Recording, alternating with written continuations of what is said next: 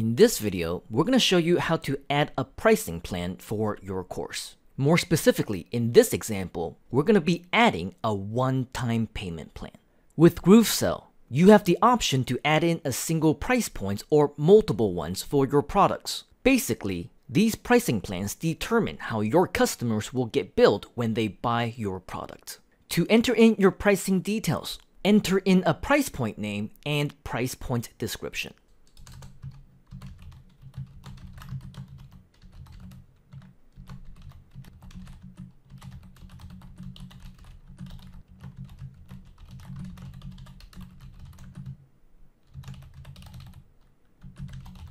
You will then be asked if this is your default plan, which you can only uncheck if you have more than one price point. For payment type, we have multiple options for one-time, recurring, installments, as well as additional options coming soon, including recurring installments.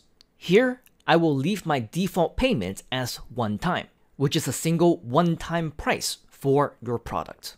Note that you also have an option to enable a trial period for your product, a much requested feature that is not always available in competitive tools, but is included for you right here with GrooveSell.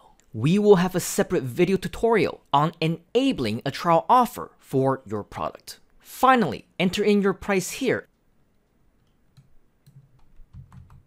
and you are done. You can then choose to either go back to the previous section, save and proceed to the next section, or continue to work on your pricing plans.